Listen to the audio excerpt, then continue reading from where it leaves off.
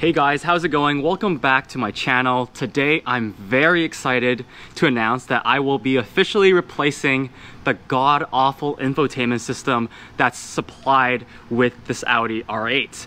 This is one of the things that bugged me the most when first getting my car, because even though this model is 2014, it comes with an infotainment system that's in the prehistoric ages, like in the early 2000s. The stock infotainment system on this car does not have Bluetooth, doesn't have Bluetooth audio, doesn't have CarPlay, none of the new things you would expect from a supercar. So I've always wanted to replace it with some aftermarket system, but until now there hasn't been a good plug-and-play solution. So when this particular infotainment system came out and I became aware of it, it really intrigued me because it's supposed to be pure plug and play. You just put it in, easy, like 5-minute install, and everything's supposed to work. Like the backup camera's supposed to work. You get wireless CarPlay, Bluetooth audio, all of these things you would find in a newer car, you're able to get. It looks pretty stock to me. I'll show you guys what it looks like. I just opened the package today, and as you can see, it looks pretty similar to the stock Audi infotainment system. You got the buttons at the bottom, you have an R8 logo here. It looks really good, and I don't think a person just who didn't know that I got this would think that I replaced it with an aftermarket system, which I really like. It also has a bigger screen than the default infotainment system. I guess I'll show you guys right now what the default looks like. For those of you who don't own R8s, you might want to see what I'm dealing with right now. It really sucks. Let me just show you guys right now. Hey guys, so this is what my current setup looks like. Because this car doesn't have Bluetooth audio, I've installed a receiver here that attaches to the aux-in port, and you can see that this is in the center glove box here. There's an aux-in port right here which plugged in, and then there has to be external battery source as well for this. So in the passenger glove box here, there is a power supply that charges this receiver. A lot of wiring, and then obviously you need navigation, which I have to put my phone here, so there has to be a mount installed in the air vents. In general, a lot of wiring. It just looks too cluttered, and hopefully with this new infotainment system I won't need any of this, so it'll make my car look a lot cleaner. And I'll show you what this stock infotainment system looks like. It's so outdated. Look at this, guys. It's like literally from the dinosaur ages. No Bluetooth audio. Basically, like, I leave it on one screen at all times, and that's the this screen. External audio source is active. Like literally that's all you see because I'm using the aux-in port at all times. So it's stuck on this screen basically for the entire duration of when I drive. Looks really stupid. Would be much better with CarPlay. And also the screen is so small. Like it's literally it's probably smaller than my phone, my iPhone 12 Pro Max. Let's see. Yeah, you can see there, it's this actual screen size. It's like basically the same as an iPhone. So there's no reason why you would use this over like an iPhone 12 Pro Max. And with the new screen, it's supposed to be 8 inches. So it's like a lot bigger. It's supposed to cover this entire area. So I'm really excited to get this thing installed. It's supposed to be easy, like a 5-minute install. I'm hoping it's easy and everything just works. But I'll show you guys how the install goes and let you guys know if it's worth it. Okay, so let's do an unboxing. So I have two hands here, easier for you guys to see. So first you have the infotainment system, obviously it's in the box. This is what it looks like. And then you have all the wires that come with it. Hopefully I can figure out which wires plug into which ports. Yeah, a lot of wiring in here. I hope that they provide the locks to remove the current infotainment system, because there's supposed to be special keys that help you pull that out. I don't see it in this box though, so maybe I'll have to buy those myself. So there's no instructions provided in the box here, which is a little disappointing. Okay guys, so apparently I need double DIN removal keys. I need 4 of them to actually remove this infotainment system here. So it'll be a while until I can actually remove this and install it. I thought it would come with the infotainment system, but unfortunately they don't provide it. So I'll have to get it somewhere else, maybe off Amazon. I'll report back when I can actually remove this. Hey guys, it's 2 days later. I just got back from the Audi dealership. Had to put a special order for the special keys that unlock the DIN over here. Luckily this wasn't too expensive. It's only 14 bucks. I would have thought Audi would have tried to price gouge this, but luckily these things don't cost too much, so you should order them officially from the Audi dealership if you're planning to make this change.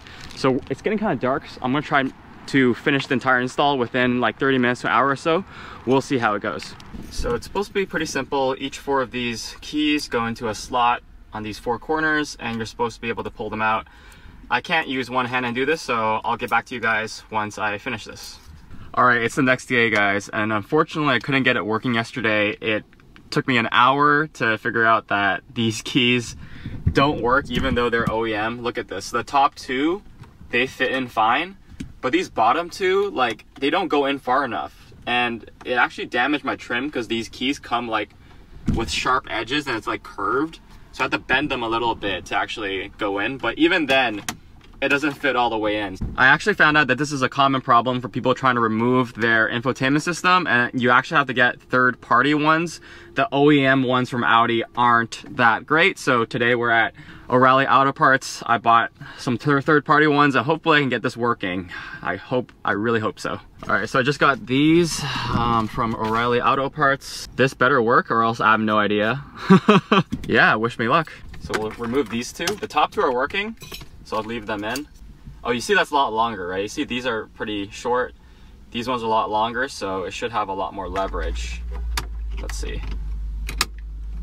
Okay, there, that clicked in pretty well. And we'll see here. All right, clicked in, so you should be able to remove it now. Uh-oh, doesn't feel like it's coming out. Okay guys, I managed to get the infotainment out, but I had some help. Okay, so the keys were the right keys. They fit and they worked fine now, but I had trouble pulling it out. It just wasn't pulling out. And I went to a shop to get it done. I mean, apparently you needed extra tools. You need like a panel snapper. So I paid 50 bucks for that. For all of you out there watching, just go to a shop, get it professionally done. Don't go and buy keys like me and waste like, I already wasted like $40 getting these keys. And I could just went to the shop get it done for 50 bucks. Yeah, this is what it looks like now.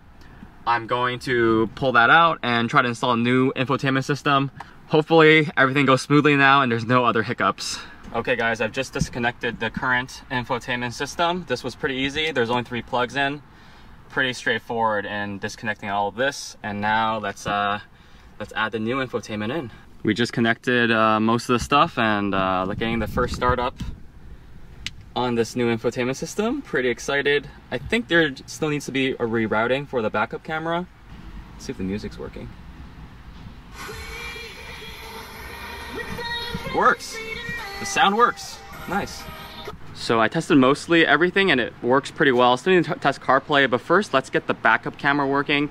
You actually have to reroute the backup camera processing unit. So I've removed the cover behind the seat here. You just use a pry tool like this. There's clips on top, pry it off, and then there's suction cups at the bottom, and you just pull it off. It's a pretty easy task.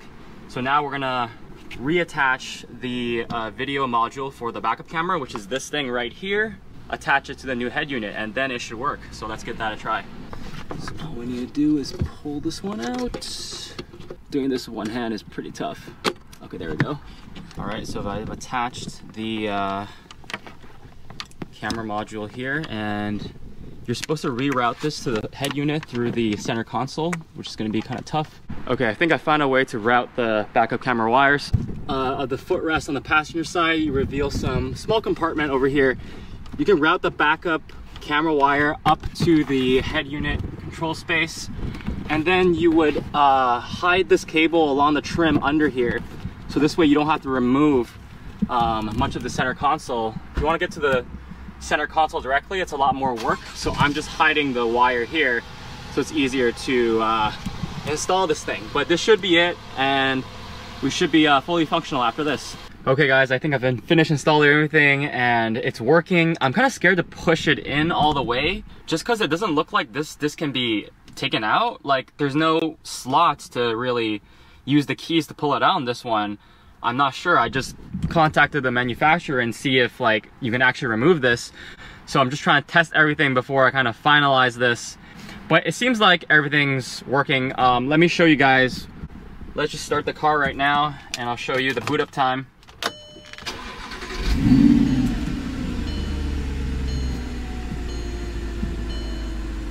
So about like a few seconds, I'll show you guys how you get the CarPlay. So you go to the app list first, and let me close the door so it doesn't show this indicator. Okay, there we go. Okay, so it just didn't launch properly. Okay, so there you have it. You see Apple CarPlay, you got Spotify. So very, very cool. It's a good touchscreen, very responsive. It's pretty clear actually. The resolution is, I think, 720p, but you don't notice it too much because you're usually looking at it from pretty far away. So the pixel density doesn't matter as much. I think this is pretty HD. Doesn't need to be like 1080p to look good. All right, and then I'll show you guys the reverse. I got this backup camera working, rerouted it. So you put it in a reverse, and there you go. You have a nice view of this. This is way better than the stock screen, because like the viewing angles on a stock screen is really bad. So in these backup situations, you wouldn't be able to see anything, but this is great. Even though the camera quality isn't that good, you can still basically see your surroundings with this. So let me give you guys a full Apple CarPlay demonstration from boot up to start and show you guys how long it takes to start up. So just turn on the car there. It's about 10 seconds to booting up the screen. There we go. And now Apple CarPlay should get started pretty soon. There we go. So about 8 seconds or so until the Apple CarPlay starts booting up. And then there's a boot up time, so you wait for it. There we go. So overall, I would say 25 seconds to start up Apple CarPlay from starting up your car. It is still a little bit laggy, but you know, I think this is a great solution. I still really love it.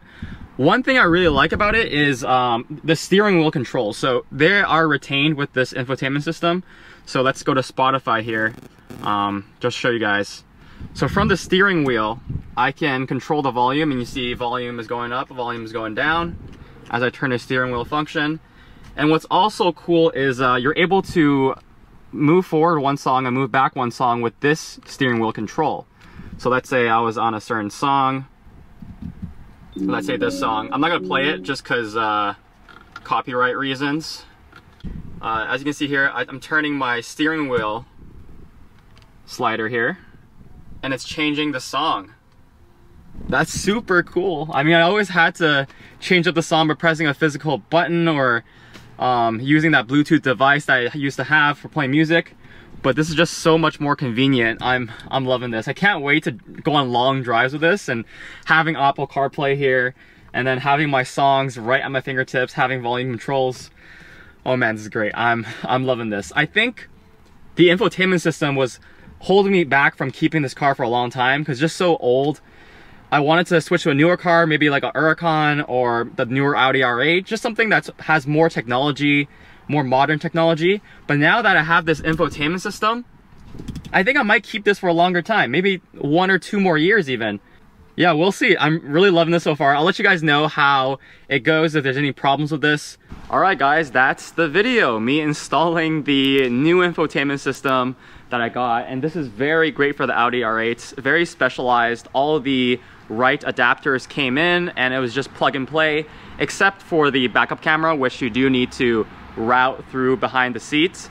I think there's extra work if you have a manual. I heard you need to do some tapping into the wire and like rerouting the power if you have a manual transmission.